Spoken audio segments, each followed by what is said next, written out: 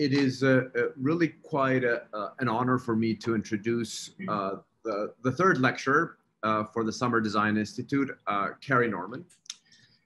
Carrie is a founding partner of Norman Kelly with Thomas Kelly. The practice was established in 2012 and is operated jointly between New Orleans and Chicago. Their work re-examines architecture and design's relationship to vision and prompts its observers to see nuance in the familiar.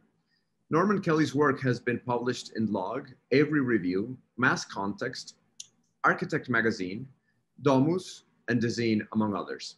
The practice has contributed work to the 14th and 17th Architecture Biennial and the inaugural Chicago Architecture Biennial. Norman Kelly was the recipient of the Architecture League of New York Young Architects Prize in 2014. And Carrie Norman is currently an assistant professor in architecture at Tulane University. She has taught design studios and seminars at Harvard University Graduate School of Design, UPenn, Columbia GSAPP, Barnard College, and NJIT. She holds a Master's of Architecture from Princeton University, but more importantly, she holds a Bachelor of Science in Architecture with honors from the University of Virginia. Carrie, it is really great to be able to have you here today, not only because we get to see an incredible body of work, but also because I think your work is very central to many of the ideas that we're actually exploring this summer in STI. Key among them, I would highlight two that I think for me are essential, maybe three.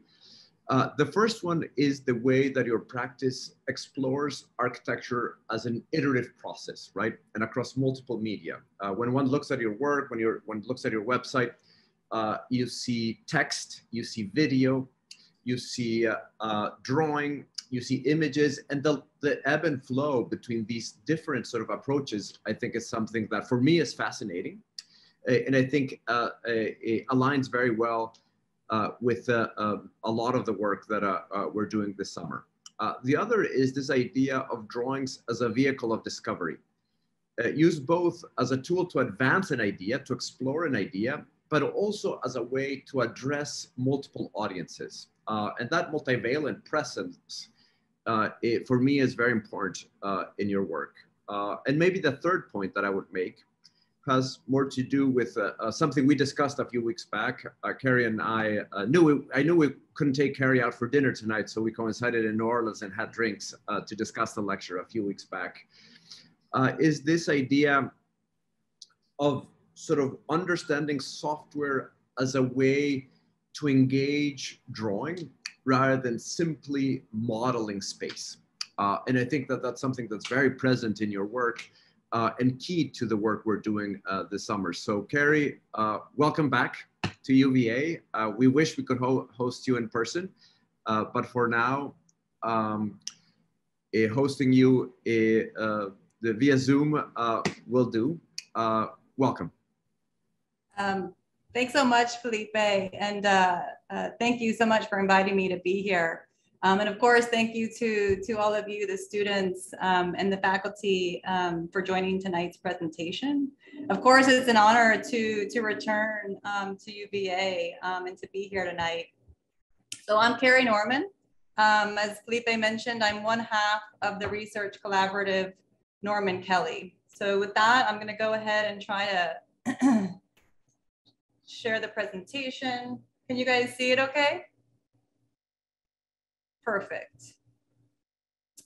So as I understand it, the Summer Design Institute is sort of a primer to prepare you all for the kind of critical and technical demands of studio to come in the fall. And that, of course, drawing as a mode of critical inquiry is really central to this.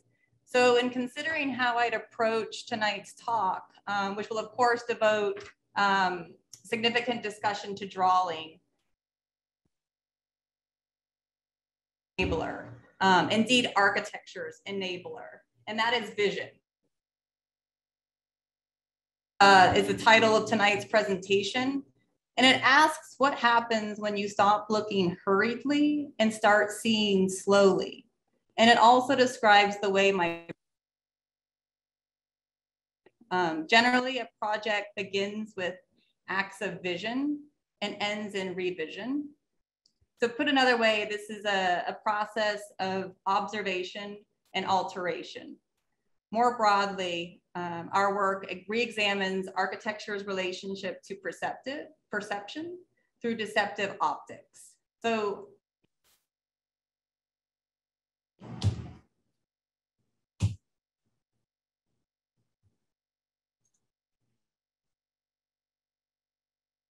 let's start with this image. Anyone? Carrie, I think we're losing sound intermittently. It might be a good idea. Maybe if you turn off the screen, that might help. Is this what you meant? No, sorry, turn off your camera. Oh, okay, perfect. Yeah. I think that might, let's see if that helps. Thank you.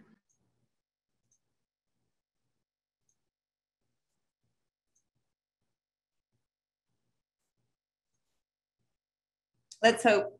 Let me know if it doesn't return. So far, so good. Good, good, good, good. So starting with this image, if you look a little closer, this is what we call an icon, or tricking of the eye in the form of a wooden duck decoy used by duck hunters to make their prey feel more comfortable. The term is used to refer to a North American hunting tradition of crafting wooden bird decoys dating back to the 19th century. These icons, or competence decoys, as they were sometimes called, were not replicas of the species being hunted. There were, of course, those too, but rather replicas of other species placed among those decoys so as to float a familiar scene. So here, a fake mallard is used to lure a real heron. Felipe, is the audio better? The audio is perfect, yep. Excellent. So like the wooden duck decoy, our work in many cases depends on the firmness of legibility to operate. So what do I mean by that? Well, it means that generally the work is not visually abstract, but rather it relies on familiarity to construct visual relationships between the observer and that which he or she observes. For instance, if you look closely enough, a circle is also a sphere, or maybe even a window. In the past, we have likened this intent to something approximating magic. In a way, isn't an architect also a magician? Isn't she someone who alters the familiar? We consider this outlook an earnest one. The architect is a mediator between 2 and 3 dimensions. So far, this has been primarily a visual experiment, but we're working on expanding our senses. So thank you for your attention tonight. And I invite you to sit back, slow your gaze, and look patiently as I discuss our work that swerves between 2 and 3 dimensions.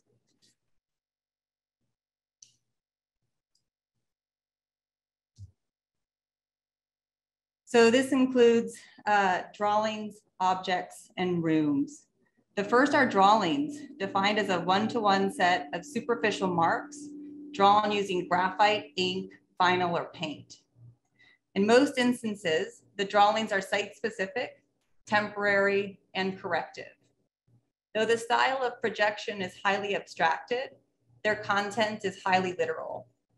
The second are objects and our studies in transposition. Like impersonations, our objects are furniture-like doubles who cause style, type, and function to change places with each other. And the third are rooms. A room is a closed interior, often accessed through no more than 2 existing doors. Surgical in appearance, our rooms grow from the surfaces of an existing room. Like a Gregor Schneider room, our rooms are designed to speculate on altered readings of existing form, function, and meaning. So with that, let's dive deeper into drawings. A drawing tends to begin with someone else's drawing, or at least someone else's definition of a drawing. The drawings shown here are scaled reproductions of a one-to-one mark embossed or painted upon an actual architectural surface be it a wall or a floor or the ground. In all but one of these examples, the drawing is performed on the architecture by the architect. The black sheep is at the top left. The artist Blinky Palermo's black right angle. In this case, the drawing was meant to correct, or rather embarrass, an existing shortcoming in proportion and was originally exhibited alongside Gerhard Richter's toilet drawing. The drawing can also be transposed from one picture plane to another to add new meaning. Here, Da Vinci's study on the proportions of head and eyes gets transposed by hand onto the face of a toddler-sized mannequin. We call this sort of an exercise in spherical projection. The first time we drew on a building was in Rome in 2014. The site was the 1913 McKim Mead and White Palazzo, home to the American Academy in Rome. I think it was in this exact position, as pictured on the right, where I met Brad Cantrell for the first time. If you've ever visited the building, you'll recall a strange hallway on its second floor. On one side are 8 doors that lead to 8 scholars' offices with windows facing an interior courtyard. On the other side is a blank wall measuring approximately 100 feet long and 12 feet high. The corridor measures only 32 inches wide.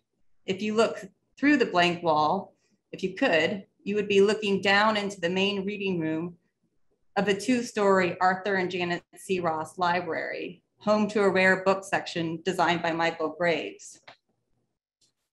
Although they appear disconnected, the hallway and library are adjacent in plan and section. As is the case with certain Mannerist buildings, or in this case, a Mannerist copy, the front facade is of primary importance and will often yield residual aberrations. The corridor was clearly an afterthought. Using graphite transfer paper and some ink highlights, the corridor is superficially transformed. 5 archways are drawn, a building aberration corrected, and a view is liberated. The corridor and the library get connected by way of an anamorphic projection or distorted view that can only be experienced by a single vantage point. With aid of some attenuating line work, a viewer looks down into the library 1 story below. Like a Blinky Palermo wall painting, the fix is superficial and was eventually painted over, returning the wall to its mistake. The first time we drew on a building in New York, we acted like brats. For the Architecture League of New York's Young Architects exhibition in 2014, we depicted the largest trapezoidal window of the now Met Breuer building. The window itself was drawn to scale, but more importantly, we drew the facing buildings one would see looking out from the window at the side of Madison Avenue. At the time, I suppose we were a little frustrated to not get a window spot in the exhibition, so we drew one instead. When we drew on a building in Chicago, we used drawing to consider the scale of the neighborhood. In this case, our context was the community of Pilsen. We toured the neighborhood and took careful note of its ad hoc brick patterns. A storefront for the Chicago Art Department, clad with plywood, became the canvas for a taxonomy of over 30 different brick patterns. The patterns were eventually bonded, dimensioned, and painted a color to match the building's neighbor. Our hope was that the assemblage reminded the community of its layered history. And the third time we drew in Chicago completely changed our way of thinking about drawing. Here we saw a drawing and its scope match that of any building project we've taken on. In 2015, the Chicago Architecture Biennial tasked us with cladding the 65 Michigan Avenue facing windows of the Chicago Cultural Center. The challenge was twofold. For one, the drawing needed to function like a sign and steal attention from Anish Kapoor's bean sculpture across the street, as well as invigorate the lesser known of Chicago's 2 Shepley-Rutan and Coolidge Beaux-Arts buildings. The one most people visit in Chicago is the Art Institute. The second charge was to respond to Stanley Tigerman's 1977 prompt, The State of the Art of Architecture. We thought it best to try our hat at practicing populism. We began by looking at the way Chicagoans looked out and onto their city. More specifically, we began by looking closely at Chicago's architectural history through its fenestration styles. For example, our Chicago office is located in the Monadnock building, and through our 19th century masonry wall, we face Harry Weiss's prison. Or did you know that people actually pay a premium in the Hancock building to have their view obstructed by its X-bracing? And though we began with actual references, the taxonomy grew into a system of normalizing Chicago's history of looking in and out of its buildings. The aim was to provide a revised history of Chicago's architectural styles that included forgotten heroes like Keck and Keck or the Burnham brothers, as well as a reminder to passersby of how curtains or blinds are equally as important to elevating or disguising a view as our actual mullions or sash hardware. But perhaps most akin to a building with a budget and a client, our taxonomy was loose in terms of composition and coverage. The vinyl only accounted for 50% coverage of the full window site and allowed the curators, as well as the building's standard occupants, to arrange the vinyl decals as they saw appropriate for allowing light into the interior exhibitions and office spaces. Perhaps one of our favorite photographs is our Palladian style window, photobombing MIT and ETH's rock print with its shadow. Sometimes our drawings are neither corrective or entirely two-dimensional. In the spring of 2018, we were invited by the curator, Irene Sunwoo, to design the exhibition for a show on these two characters, the artist and architect Shisaku Arakawa and his collaborator and wife, the poet and philosopher Madeline Gins. The exhibition, entitled Arakawa and Madeline Gins' Eternal Gradient, held at the Arthur Ross Architecture Gallery at Columbia University, featured over 40 original drawings by the artist-architect duo. Unfortunately, complications in the curation process emerged as a result of legal disputes between two foundations, each of which claimed ownership of Arakawa and Gins' body of work. In the late stages of the curation process, many drawings initially selected for exhibition were prohibited due to the ongoing legal battles of ownership. That included this sketch from one of Arakawa and Gins' most significant projects, The Mechanism of Meaning. In any case, the project, including the drawing pictured here, was forbidden from the show. So to include it required an act of what we like to call architectural smuggling. While the practice of forgery is often in service of deception and its product invalidating, our role as the exhibition's designer recast it as an act of recovery. The result is, on one hand, a drawing approximating Arakawa's original sketch, and on the other, a series of objects for the display of framed works and archival ephemera, or we like to think of it as drawings inside of a drawing. So this project doesn't fit neatly within the category of drawings, but falls somewhere between drawing and our next medium, objects. From this view, pictured here, the boundary between 2 and 3 dimensions, or vinyl and steel, is most clear. Like our other drawings, Fleeting Fate, perceiving Arakawa's reconstructed sketch is only temporarily perceived. If you look too fast, you might miss it. As the viewer moves through the exhibition, the steel structures privilege other modes of seeing. So like drawings, the objects we make take on multiple meanings. When it comes to objects, we typically design them as if they were constrained by a singular projection, an elevation, or a plan. Oblique combinations of either of these projections tend to offer a more economical description of the object. In this case, we wanted to design a table whose form presupposed movement, in this case, a drop leaf, but replaced its movable qualities with a form that offered an economical posture. We fixed the standard drop leaf table and sheared it by 20 degrees. You'll notice both the front and back elevations offer identical and simultaneous viewing of the short and long faces. Here, the table as it was presented during the Spaces Without Drama exhibition, curated by Liga, Space for Architecture at the Graham Foundation in the spring of 2017. The show's prompt involved tracing similarities between theatrical stage sets and architecture scale models. In our case, the table's horizontal surface served as the ground for restaging itself amidst its immediate context. The resultant prop adheres to its life-size counterpart in resolution only. Its tectonic, however, is reduced to a two-dimensional cutout, bringing into focus the exhibition's subtitle. Surface is an illusion, but so is depth.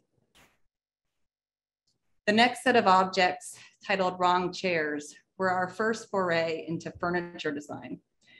I would remind you here that we are not furniture designers, but rather furniture appropriators.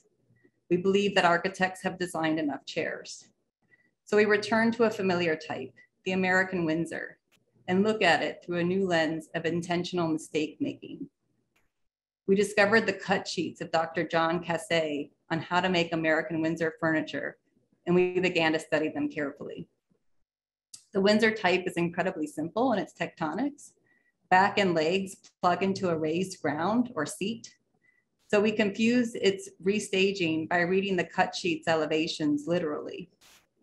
In the case of the settee, we intentionally collapse the half front elevation, typically used to indicate mirrored symmetry, and the side elevation as a complete front elevation. On the left, Dr. John Cassay's original drawings, and on the right, our redrawn elevation. The result is a chair that compresses its two seated occupants. This strategy of deploying tectonic and superficial error in nuanced ways would play out 6 more times in slightly different ways. Here is the complete set of unaltered elevations, and here the complete set of altered elevations. The completed pieces were made in collaboration with Reeves Rash in Kentucky and third-generation wood turners in Ohio. Originally designed as a dining set, actually, the chairs were exhibited in Chicago at Volume Gallery as individuals within a two-dimensional white wall gallery. I'll point out a few of our favorites and their traits.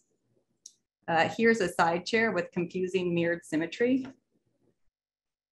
Here, a high chair with rotated leg bracing to provide a ladder to its back with an omitted crest rail. And here, an end chair with one of the least noticeable transpositions, a shifted leg support. Here, a stool where visual surprises yielded a tactile one. When seated on the stool, an approximated curve lends its user clarity between left and right. And here I remind you that in all cases, the chairs returned to function like chairs when a body activated them. Speaking of the body, has anyone here practiced ballet? If so, then you'll know that to practice ballet, your body needs to be proportioned like this body. No taller than 5'6", unfortunately. This was part of the research conducted during our collaboration with the dancer, choreographer, and artist, Brendan Fernandez. He was interested in designing objects or devices for durational performances. In short, a ballet dancer would be required to hold a canonical position, arabesque second position, for instance, for an uninterrupted interval of 10 minutes or so before being allowed to walk or stretch. We designed a custom scale figure to manipulate into the exact positions Brendan required. Like a Neufert diagram, our collaboration demanded drawing the ballet dancer's positions with precise specifications and would include a set of custom designed figures, such as the one pictured on the left, to pressure Brendan's dancers into idealized positions. On the right, a dancer holding an arabesque pose. You'll see where each project makes contact with the body, her heel in this case, the object is wrapped in leather. And here, a dancer holding in camber on the ground pose for approximately 10 minutes during the 2019 Whitney Biennial. In total, 5 objects were designed for 5 specific poses. For the design of our collection titled Young Americans, we redraw George Washington's Mount Vernon study, The original study pictured here houses one of the most eclectic and strange collections of 18th and 19th century furniture. I should add that neither of us have visited the space in person, but upon observing this setting from Mount Vernon's web-based virtual tour, we understood this scene as an accumulation of inconsistent styles and intents. In other words, a group show. The altered drawing includes two of our own insertions: the fixed tilt-top mirror table, which is situated in the middle corner, and the roll-top armchair, which is located in the lower right. The piece's second group show would prove as diverse and strange a setting as their first. The pieces were presented at Friedman Benda Gallery in New York in 2018 for an exhibition on apparatic furniture curated by Juan Garcia Mosqueda. In the foreground, a table designed by Moss Architects, and in between, a room divider designed by the Brooklyn-based design studio known as Andy and Dave. In isolation, the pieces question and advance social narratives that once attended the object's original dimensions and proportions. The original tilt-top tea table, more than the teapot or the teacup that rested on its surface, was the object by which the ritual of tea drinking gained its recognition and acceptance. The quote unquote brash honesty, or let's call it gossip, that characterized tea table discussions constituted a sort of circumspection that effectively policed the actions of the powerful and elite by threatening to expose scandal and subject any wrongdoers to ridicule. Our revision or alteration extends the watchful eye of the tilt-top tea table by lengthening the pedestal to elevate the vertically oriented tabletop. At this height, upon close range, the observer is offered her reflection in the mirrored finish of its convex surface. The roll-top armchair finds its origins around the same time, just following the American Revolution. Although the fondness for English styles had faded, this style's labeling itself federal found itself enthusiastically embraced by Americans. Among the federal style's notable forms were secretaries and writing desks. Within this variety, flexible timbre and roll-top screens were new technologies and could quickly conceal an unkept work surface. Our revision narrows the roll-top desk to the width of a chair and substitutes the stack of drawers and shelves with perimeter-aligned upholstered cushions. Much simpler in construction is our most recent collection of 2x4 furniture we contributed to the American Framing Pavilion at this year's Venice Biennale. We were tasked with creating furniture from leftover material used to construct the American Pavilion's installation. Our pieces became a zero waste effort in creating furniture entirely out of parts cut from standard 2x4 wooden studs. So here, the patterns of cuts in plan one would make on a 2x4. Silent how-to films accompanied basic assembly drawings like these to be constructed by rough carpenters on site. Taken together, our goal was to produce a set of instructions that would allow anyone, independent of skill level, to make their own furniture. The results neatly blend into their context, framed by the same material used to construct them. The one exception is their variegated staining. The 2x4s were stained prior to being ripped. The contrast between the outer stained edges and the lighter unstained interior produces a mysterious puzzle of the 2x4's pattern of cuts. Similarly simple in its construction, but no less impactful of a history, is this chair. One of our favorite elements from the two projects we contributed to make new history, the 2017 Chicago Architecture Biennial, were a pair of chairs, this chair. As part of a collaboration with Sylvia Lavin, Aaron Besler, and Jessica Colangelo, we were tasked with reimagining, reenacting, and restaging a photograph. Was a big part of the show. The photograph, originally taken in 1984 on your left, was used to advertise the opening of O.M. Unger's recently completed German Architecture Museum, the DAM. In the image, you see a curator seated upon a chair overlooking a collection of postmodern models. Some of the models were fake models, some are authentic.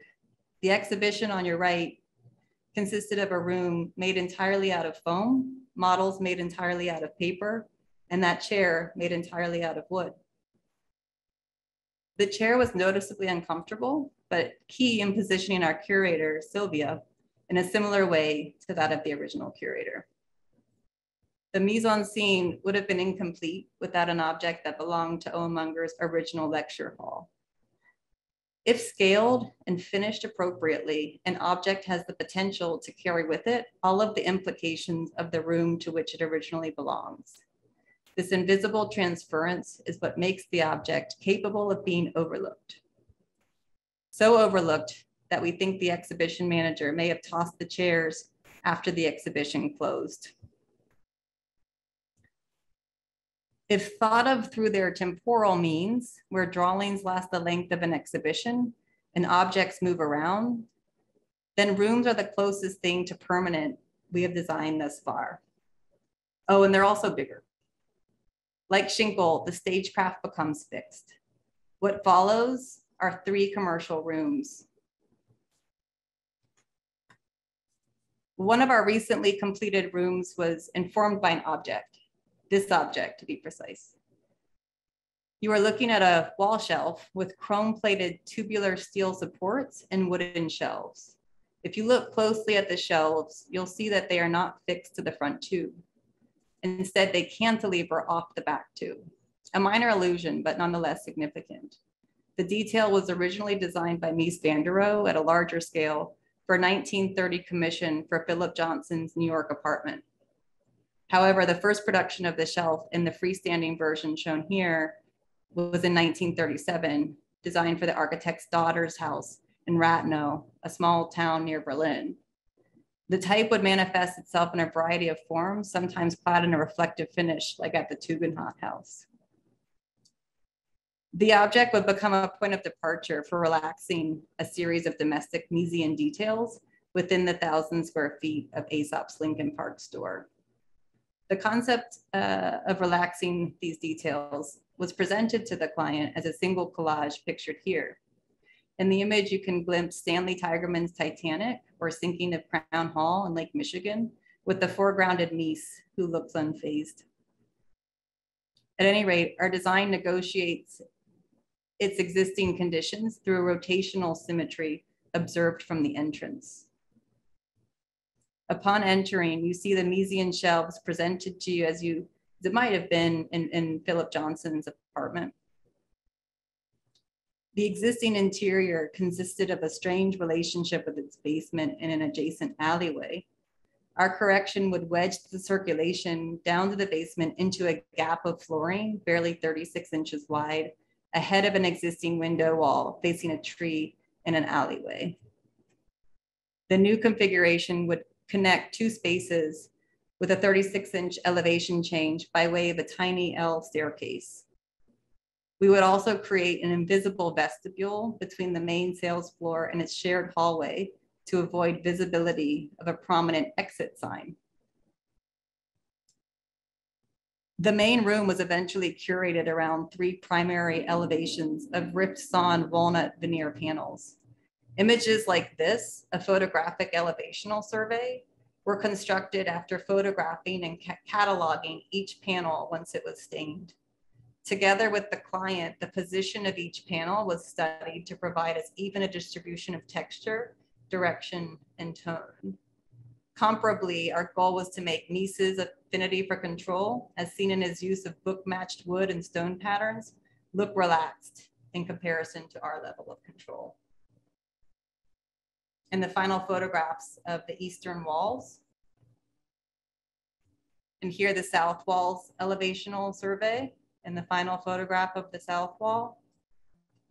And finally, the west wall's elevational survey, and the final photograph of the west wall.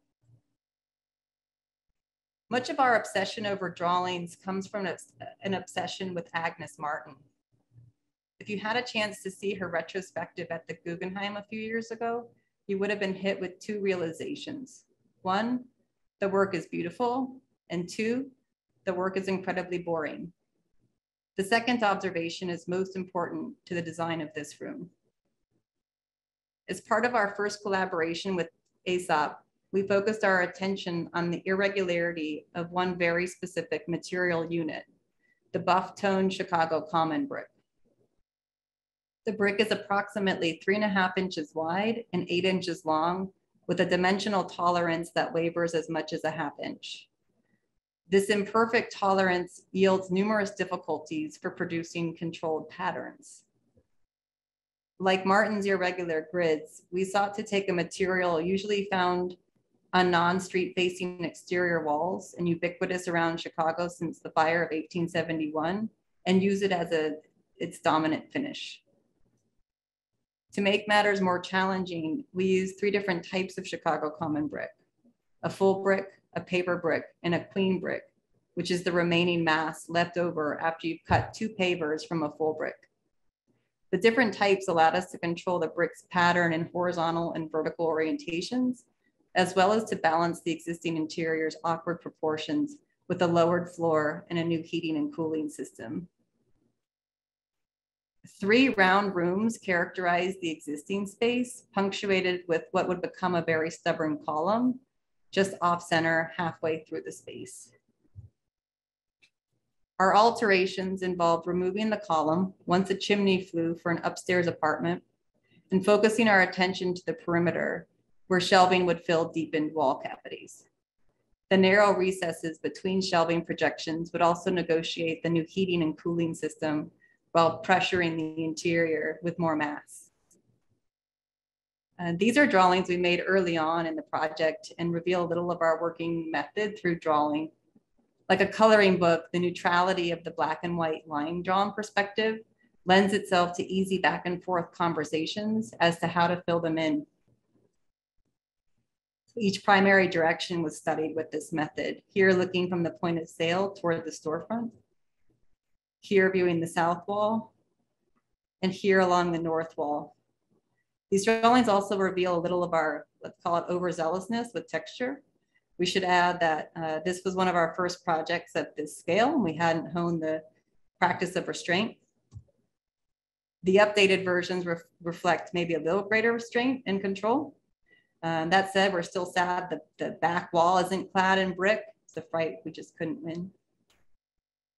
The project increasingly became an education in the properties of the brick unit.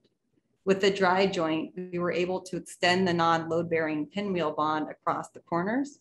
So from both the elevation and this rotated view, the pattern remains continuous.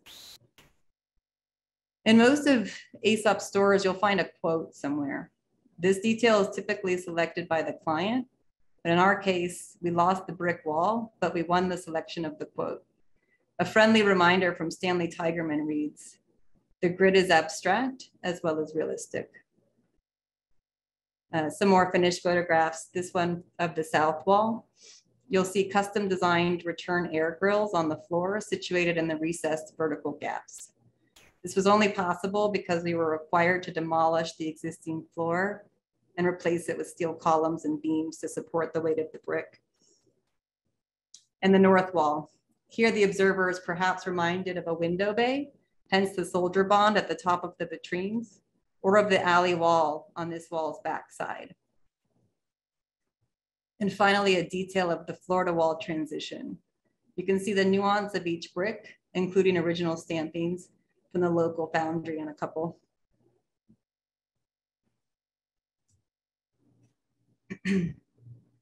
At 5,000 square feet, this is the largest room we've designed. The project is for the conversion of an art gallery to a sneaker-cum-culture shop. To be more accurate, however, this is not one room, but an enfilade made up of 10 rooms. Specific to an enfilade, the rooms are connected but independent. No doors, only fat thresholds separate the 10 rooms, and each one is designed so that the client is able to theme the space according to a specific product: clothing, footwear, apothecary, or event, reading, lecture, transaction. The existing space is located on the first floor of a 5-story factory building in Chicago's West Loop, a neighborhood once home to the city's meatpacking district. Think of it as Chicago's version of Chelsea. The building's high ceilings and exposed timber recall its industrial past. As of a few years ago, all of the district's buildings have been landmarked and are now home to a booming food tech and hotel industry. The more immediate history of the space is that it was previously home to one of Chicago's most prominent art galleries, owned and operated by the gallerist and collector Rona Hoffman. On the right, a previous exhibition at Hoffman's gallery of the Iraqi-American artist Michael Rakowitz. The primary formal conceit of the project begins with a close observation of its existing structural bays.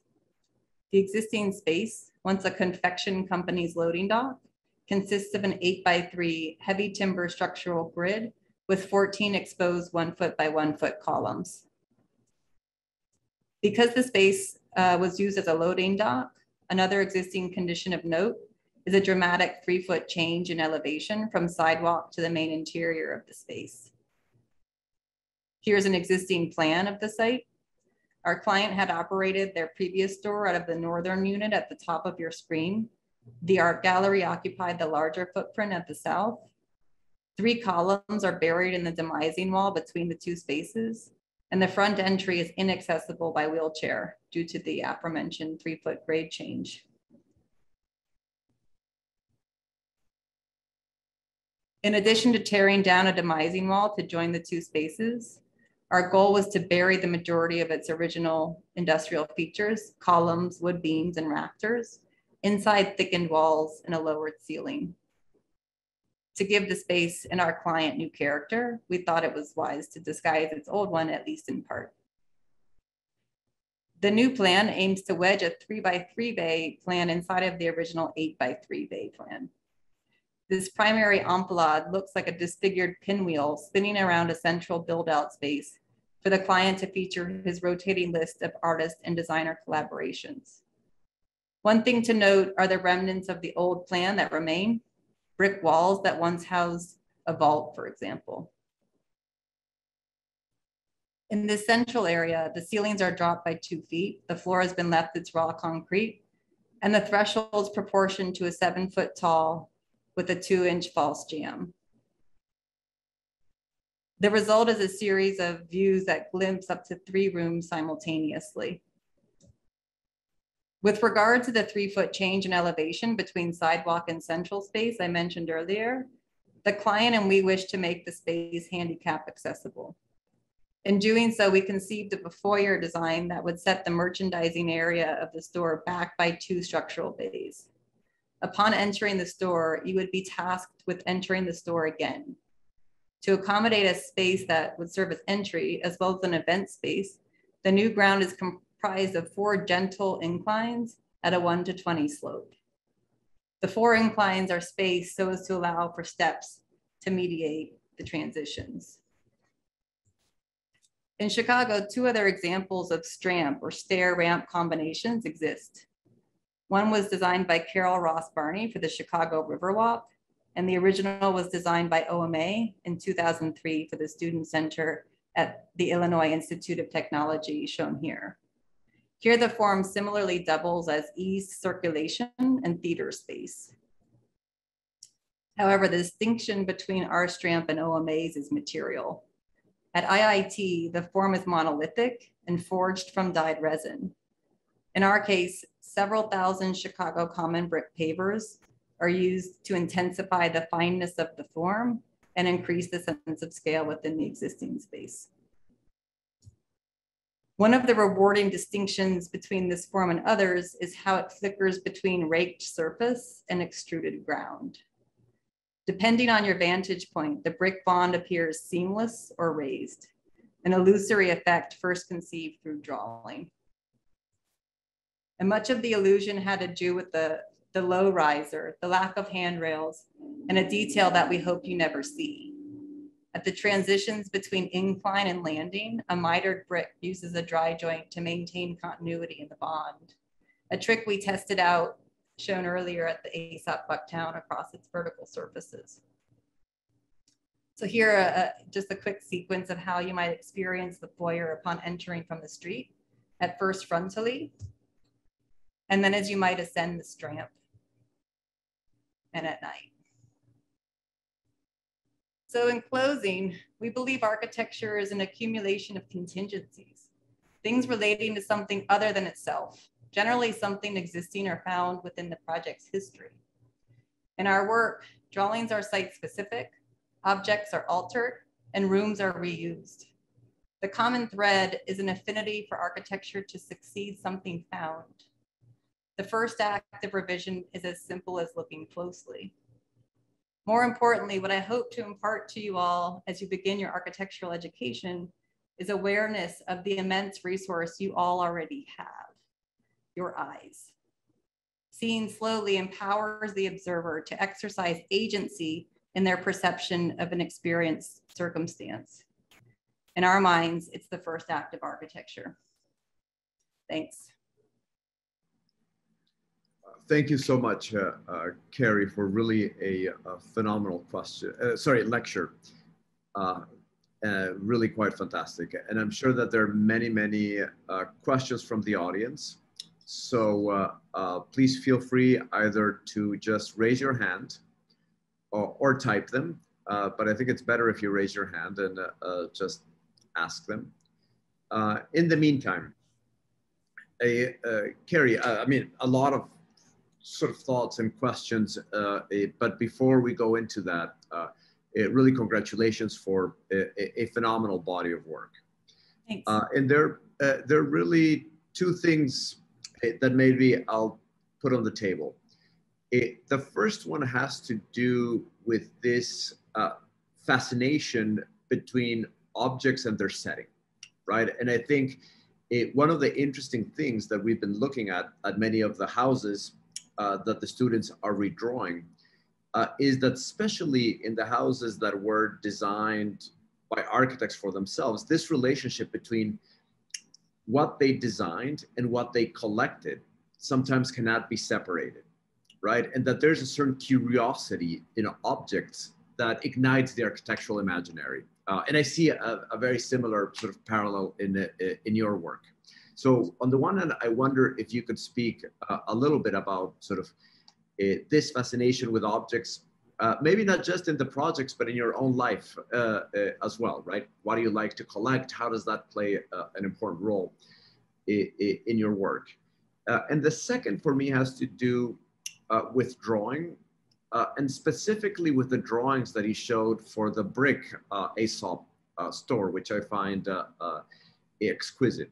And I wonder if you could speak a little bit about how the process of drawing, right? Because you showed us those beautiful black and white line drawings. How many of those did you do, right, in the process to actually begin to arrive at the final sort of a composition? And how did drawing, in many ways, facilitate that transition? These are great questions, Felipe. Just to begin, maybe first question, I think we've all, especially at the beginning of design, faced the anxiety of the blank page, right? How to begin. And that's for us where influence or importance with the object, we always find the setting to be the most interesting aspect of the project. And it's really through the kind of close observation or settings, history, and the... Carrie, unfortunately, we are losing you. Oh no, did that happen during the lecture too? No, the lecture was perfect. For some reason, it's unfortunate, but when the screen is off, when your camera's on, it works perfect. I'll go off again. Yeah, we only have it's either or. We can't. Okay, understood. Sorry about that. I don't know where I should pick up, but it concerns always needing a starting point. And so I think for us, we never begin a project preconceived with a preconceived idea of its form, of its material. All of those decisions get are sort of derivative. of certain histories within a project, within the site. And so the setting is you can't separate the setting from the object, or the setting from the room, or the setting from the drawing, really, any of those cases. When it comes to the attention to material, with our first project with ASOP, that was really our first permanent architectural intervention. And material seemed like a good place to start. A good, okay, let's start to understand a very basic architectural element. So we just kind of identified brick, and then as we learned more about brick, we learned its fascinating history within Chicago, within actually the site that the project was situated. As I mentioned, the alleyways are typically constructed using that type of brick.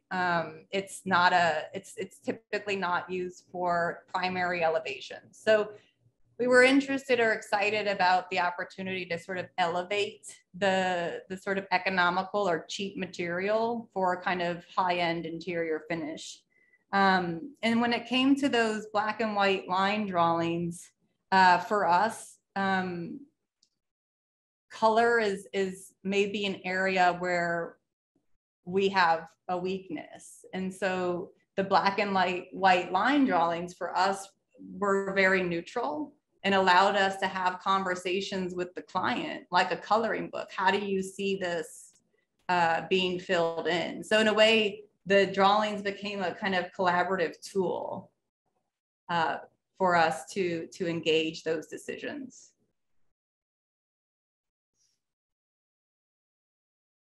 Thank you, Carrie. I think that was very clear. And I assume that in many ways, yes, the drawings in many ways became a way for the client to be engaged, but also because of the way they're drawn, for you then to be able to guide, I think, through drawing that discussion, which sounds, which is fascinating to me. I think it's really a beautiful, beautiful project. With that, I think we've given the audience enough time to prepare questions. So who's ready? Devin? Well, I just wanted to also echo my appreciation of the beautiful work that was shown in the lecture, and of the work that you have on your website and so forth. And one of the things that I also wanted to pick up on that I think Felipe's question got to a little bit was the value potentially of constructing 3D space through 2D orthographic or axonometric or perspectival drawings, as opposed to other methods that I think have become perhaps more efficient with contemporary digital tools and softwares. And I guess I'm curious of whether, and you didn't speak specifically about this, but if in your process you have a particular kind of position relative to what gets potentially modeled, what gets always kind of drawn as 3D space in a 2D kind of constructed realm. So, and I don't know, maybe you don't have as strong a position, but I'm curious to know how you approach that question. It's a great question. Part of the conception of the three-dimensional environment is studied through common projection. So as mentioned, maybe with the objects, a lot of those begin with elevation, and then a spatial environment like our rooms tend to begin with perspective. And so we find the kind of primary perspectives early on in the project, and then design to those. So a lot of the work has to do with kind of deliberate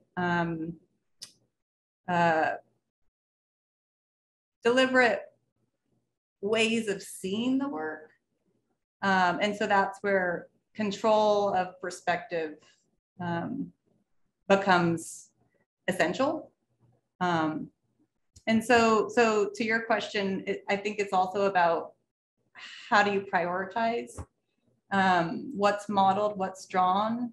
And obviously we start to prioritize by establishing sort of critical points of view, i.e. perspectives.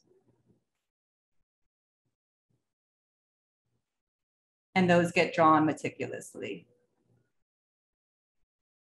But to I guess the intent and the motives behind the sort of labor of drawing versus the tendency to derive view from model, meaning digital model, or even, I suppose, physical model through photograph. The intent to draw rather than exclusively model those spaces just comes out of a desire to, I think, isolate information so that certain information can be privileged, some can be suppressed, and be deliberate. So I would just add, it allows or it accommodates greater control, greater deliberateness, and so forth. And we both teach, so the sort of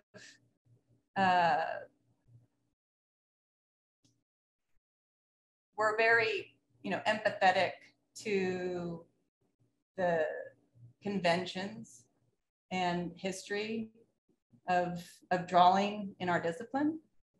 And let's maybe think of it as the enduring relevance of projection, of perspective, of elevation, of plan. It worked for a long time. So it's not broken. Thanks, Carrie. I think we have one question from Charlotte. So just, Charlotte, turn on your screen and feel free to ask. Okay, great. I thank you so much for your talk. I was really excited by your fascination and excitement with Agnes Martin, one of my favorite artists from Canada, yay. But I was curious about whether your viewing of her exhibit, was it the Guggenheim, I believe you said it was? I personally didn't see it, but did that just reaffirm your your fascination with the grid, like the gridded form, or did that bring up a new fascination for you in your work? A little bit of both. The grid is maybe a recurring interest or affinity in our work. But when it comes to Agnes Martin's work, something that comes to mind is proximity, or the difference, the different reading the work takes when you're far or close to it. And I think that really fascinated us. So even with the Bucktown brick project that we referenced her work, the work can appear monolithic from across the street, and then it becomes finer grained as you approach. And that sort of oscillation, or that double state for us really excited us. And certainly we owe that credit to Agnes Martin. Yeah, it's funny that you said, her work can seem boring, and I guess the repetitiveness perhaps has that semblance, but, how translated into your work is anything but boring. The Aesop store, the brick, it reverberates. It has this like movement despite the materiality being so heavy. Yeah, it's beautiful. It's Thanks. gorgeous. Yeah. Appreciate it. Thank you, Charlotte. Any other questions? No, we seem to have a shy crowd today, but I'll maybe finish with a question that is not as much about sort of the specific work, but it's more about your longer biography. I assume, and I might be completely wrong, but that you met Thomas, that you both went to UVA at the same time. And now you're working together. And one of the things that I always sort of tell incoming students is that their time at the A school or wherever they're going to be, they're going to meet people with whom they will sort of collaborate and establish working relationships, not just during the time that they're here, but through life, right? It's an opportunity for you to really arrive to a place and really establish new connections. And I wonder if you could speak a little bit about sort of the more biographical part of your practice, where you met, how you worked together, sort of, et cetera. Yeah, absolutely. That's a great question. I also always tell my students to, you know, look to your left and look to your right. That person may end up being your design partner, or you might collaborate with them for the rest of your life. You just don't know. Thomas and I, we met when we were around 18, smoking cigarettes, probably most likely outside of the A school. At the time, we probably shared a couple studios and probably formed some kind of idealized hopes and ambitions for one day starting a collaboration together. But before we got there, we collaborated with a couple of faculty members from the school and spent a couple summers in between our studies or in between our years at UVA, working for these faculty members. They're no longer at UVA, but they remain a tremendous kind of role model to both of us and to our practice. They represented a sort of model of practitioner plus architect. And that model, that's sort of how we model ourselves as well. And so that was a really kind of formative experience working for them. They both went to Princeton, and that's largely, that largely contributed to our interests and decisions to go there as well. And then so after graduating from UVA, I moved to New York. Thomas moved to Brazil. And then he would apply to Princeton and eventually go there a year later, and I 2 years later. So we had a little bit of a separation, and then we would reunite at Princeton a couple of years later. And then coincidentally, those two faculty members, Jason Johnson and Natalie Gattegno, won the Van Allen Institute Prize or the New York Prize. I don't think it exists anymore, but at the time it brought installations into the Van Allen with some bit of kind of funding for that purpose. So they contacted us again and said, you know, we have another project. It's in New York. It's close to you guys. Do you guys want to get the band back together again and work on this installation for the summer? And so we were so excited, and we spent the summer executing the installation with them. And by the end, we just sort of said to each other, like, we've been collaborating so long. The next time we work together, it should be for ourselves. And so the Architectural League of New York is a really great organization. They put forward a lot of competitions for sort of targeting young architects. So we found one the Folly, I think they still do that competition. It's an annual competition, and we submitted an entry for it. This is like probably, I don't know, a year or two out of school. And, you know, I'm moonlighting at my job, he's moonlighting at his job, and we're just kind of doing it on nights and weekends. And we don't win the competition, we get honorable mention, I think.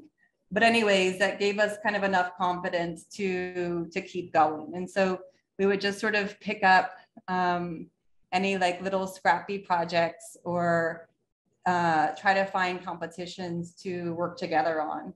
And eventually projects kind of came that way. That is great. Thank you so much, Carrie, for a fantastic lecture and for a fantastic conversation. Very good to partially see you. You can turn on the camera one last time, maybe, so that we can see you. Thank you. Say farewell and sort of hope that you will join us in person once conditions allow, hopefully in the near future. I love that. I love to. Thank you so much. Thank you all for being so attentive and such a lovely audience. Good luck. Great. Thank you so much.